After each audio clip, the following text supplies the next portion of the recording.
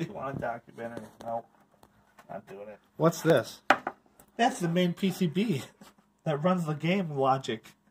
Here's your power supply. Don't touch that. That's the isolation transformer. Will kill you. Then you got the control sticks.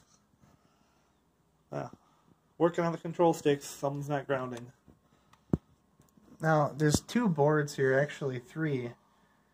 So this is the main Namco PCB board, like the generic one. This is the Tekken game video card. And then this is the memory for the game. Could that video card be swapped out for an entirely different game in the same cabinet? Yep.